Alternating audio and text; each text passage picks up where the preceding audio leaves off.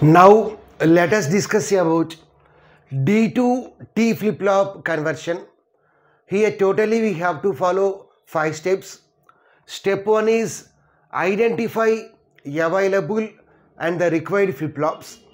Available means input flip-flop, that is D flip-flop, whereas required flip-flop is output flip-flop, that is T flip-flop.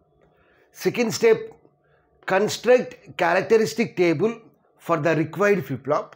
So here the required flip-flop is T flip-flop. So the second step is based upon the required flip-flop.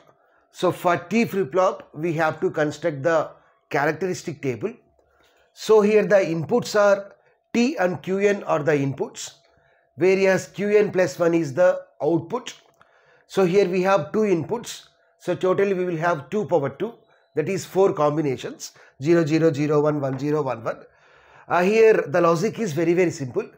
If T is 1, then Qn plus 1 is similar to Q only. So Qn plus 1 is similar to Qn only. Whereas if T is equal to 1, then this Qn will be complemented. It will be toggled. So 0 will be converted to 1, 1 will be converted to 0. So this is the characteristic table. And step 3 and step 4 are based upon the available flip-flops. Step 3 is construct excitation table for the available flip-flop. Here the available flip-flop is D flip-flop. Here Qn plus 1 are the inputs, whereas D is the output. Here we have 2 inputs, so total we will have 4 combinations. Here the excitation table is very simple for the D flip-flop. Simply we have to write Qn plus 1 values in D. So here in the first scenario, what is Qn plus 1? 0. So D value is 0. Next 1. Next 0. Next 1. Next, this is step 3. Next what we have to do is, based upon the excitation table, we have to fill this table.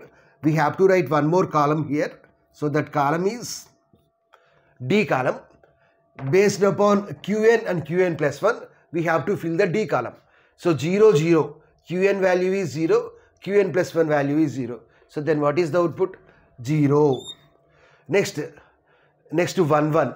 What is the output? 1. Next 0, 1. Output is 1. Next 1, 0. What is the output? 0 is the output. Next step 4.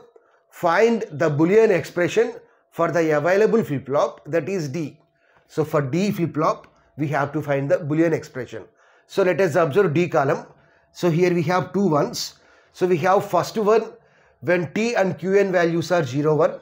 Second one when T and Qn values are 1, 0. There is no need of any Karnaugh map for simplification. Directly we can write here. So 0, 1. So here we have first one when T value is 0, Qn value is 1. So we can write this as T bar. What is Qn value? 1. T bar Qn. Second one, when T is 1, Qn is 0. So T Qn bar. So this is nothing but A bar B plus AB bar. We know the formula. That is exclusive OR formula. So T exclusive OR Qn. So that is step 4. Find the Boolean expression for the available flip-flop. So for the available flip-flop D, the Boolean expression is T exclusive OR Qn. And the last step is draw the circuit diagram. So let us draw the circuit diagram. So here what is the input here? What is the input? D is the input and the outputs are Qn and the complemented output. Actual output and the complemented output. And here the formula is T exclusive OR Qn. So we have to take exclusive OR gate. Exclusive OR gate receives two inputs. So one input is T, another input is Qn. So this is Qn. So it will produces, this exclusive OR gate produces T exclusive OR Qn as the output. We have to pass that output to the D. So this is nothing but circuit diagram. In this way we can convert D to the